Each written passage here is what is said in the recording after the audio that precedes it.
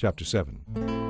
During the reign of Ahaz, son of Jotham, and grandson of Uzziah, Jerusalem was attacked by King Rezin of Aram and King Pekah of Israel, the son of Remaliah. The city withstood the attack, however, and was not taken.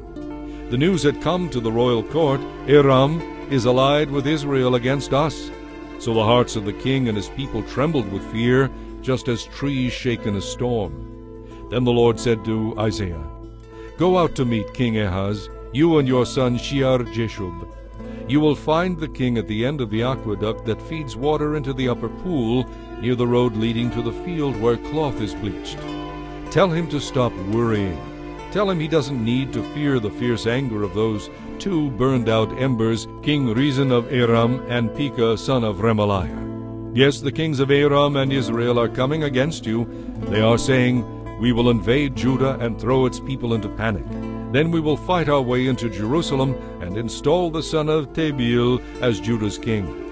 But this is what the sovereign Lord says.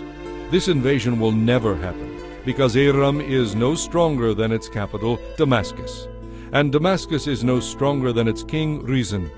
As for Israel, within 65 years it will be crushed and completely destroyed. Israel is no stronger than its capital, Samaria, and Samaria is no stronger than its king, Pekah son of Remaliah. You do not believe me? If you want me to protect you, learn to believe what I say." Not long after this, the Lord sent this message to King Ahaz. "Ask me for a sign, Ahaz, to prove that I will crush your enemies as I have promised. Ask for anything you like, and make it as difficult as you want." But the king refused. "No," he said, "I wouldn't test the Lord like that." Then Isaiah said, "Listen well, you royal family of David. You aren't satisfied to exhaust my patience. You exhaust the patience of God as well. All right then, the Lord himself will choose the sign. Look, the virgin will conceive a child. She will give birth to a son, and will call him Emmanuel. God is with us. By the time this child is old enough to eat curds and honey, he will know enough to choose what is right and reject what is wrong. But before he knows right from wrong, the two kings you fear so much, the kings of Israel and Aram, will both be dead. The Lord will bring a terrible curse on you, your nation, and your family. You will soon experience greater terror than has been known in all the years since Solomon's empire was divided into Israel and Judah. The mighty king of Assyria will come with his great army. In that day the Lord will whistle for the army of Upper Egypt and for the army of Assyria.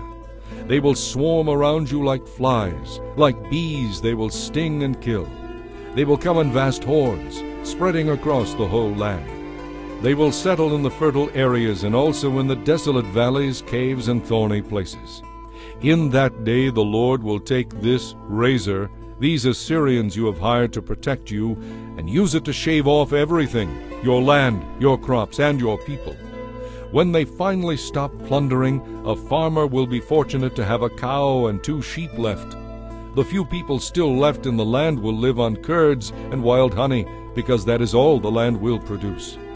In that day the lush vineyards, now worth as much as 1,000 pieces of silver, will become patches of briars and thorns. The entire land will be one vast briar patch, a hunting ground overrun by wildlife. No one will go to the fertile hillsides where the gardens once grew, for briars and thorns will cover them. Cattle, sheep, and goats will graze there.